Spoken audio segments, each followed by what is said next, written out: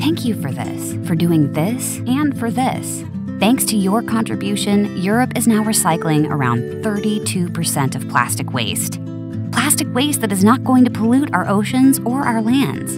But there is still a long way to go, and we need to do even better. Every day, we rely on plastics for hundreds of applications, but most of these plastics are part of a linear life cycle that exploits our natural resources and fills our environment with waste. We need to aim for a better, more efficient scheme where life of materials is circular instead of linear, where efficiency is not only impact-free, but renewable and full of opportunities. We present to you Preserve.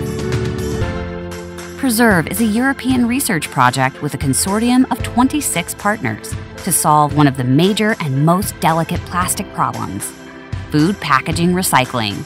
At Preserve, we aim to boost the circular use of bio-based packaging following 3 simple steps.